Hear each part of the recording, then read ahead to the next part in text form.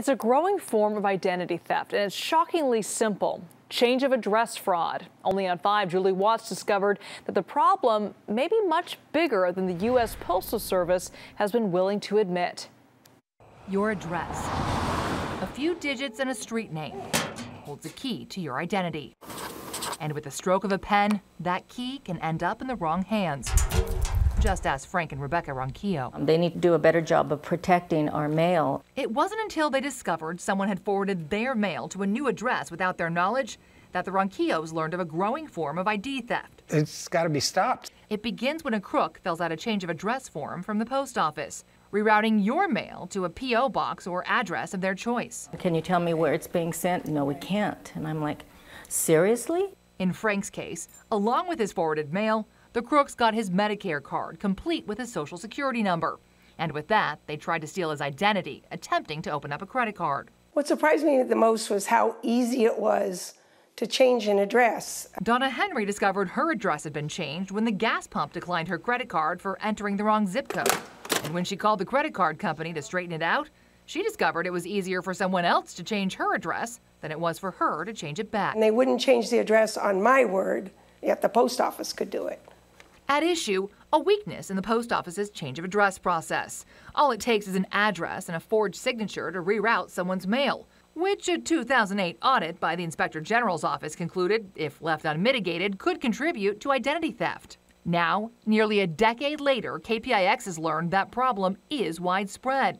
The Postal Inspection Service claimed it received only 750 reports annually of possible fraud nationwide. But following a Freedom of Information Act request, the agency now admits to us it's actually received more than 17,000 complaints over the past year alone, and the U.S. Postal Service got tens of thousands more.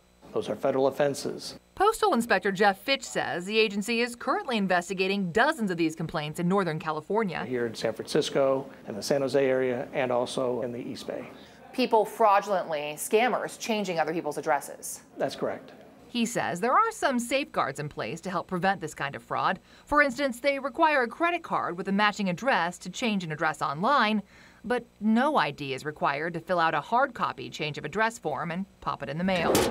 They also send a change of address notification to both the old and new addresses, but crooks can get around that with another form that puts mail delivery to the old address on a vacation hold. Really, anybody can change my address by simply filling out a form. What's being done to prevent it? Well, again, we're constantly assessing security, and that's being looked at.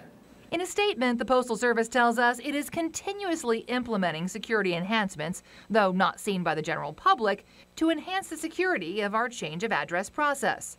I think without ID, you shouldn't just automatically send the mail. It's crazy.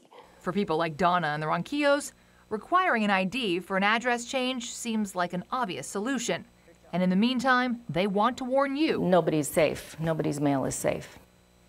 Now, the postal inspector tells us the bad guys already know about this scam, so it is important that we educate you too. Be on the lookout for a decrease in your mail. You may still get some after it's forwarded, and report fraud immediately to the postal inspector. You'll find more information at kpix.com. Well, it's also worth noting, even if one person's mail has been forwarded, other people in the household may still be getting theirs, which may make it harder to realize there's actually a problem.